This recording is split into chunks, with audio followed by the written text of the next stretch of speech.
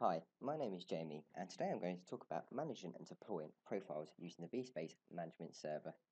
This will be a two-part series in which the first part I will show you how to capture a profile from an already configured N400 or N500 client.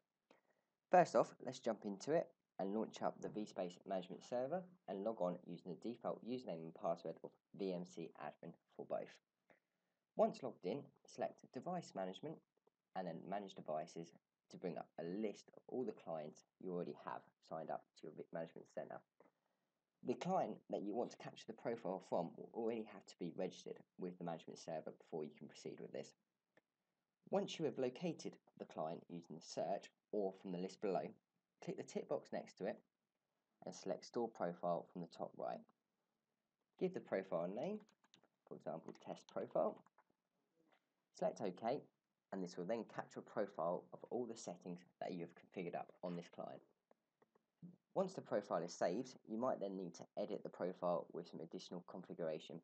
You can do this by going to Device Management, Manage Profiles, locating the test profile that you've just created, selecting View Edit Profile, and then you'll get a list of all the settings that you can modify within the VSpace Management Console. For example, I might need to change the Citrix URL to point to a different web interface site. To do this, you can select the Zen Desktop tab, locate the name and URL, and change it to your new URL, for example, HTTP desktop. Once you've done this, select Next. You can then go through the rest of the tabs to confirm the settings or make any tweaks. To save time, I'm just going to jump to the Summary tab. From here, you can automatically review everything that you've saved. Once you're happy with the settings, select Apply, and this will distribute out to the rest of your N400 or N500 that you've already got saved. But you currently have no N400 or N500 clients configured to this profile yet, so that's the next step we'll have to take.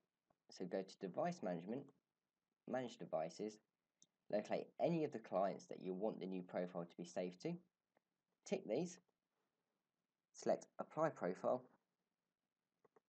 Excuse me there. You'll get that if you select two clients with a different model. So I'll go back there, take away the N500 and select two N400s, select Apply Profile, select the new profile you want to deploy, click OK, and then this will then deploy out a profile to the clients you've already got configured. The clients will have to be online before you can deploy a profile out, otherwise the settings will not be picked up. Once you've deployed the client out, you can then go to your N400 or N500, log into the settings, and then have a look and make sure the settings will be saved correctly. Sometimes the client may need a reboot before it picks up the new settings.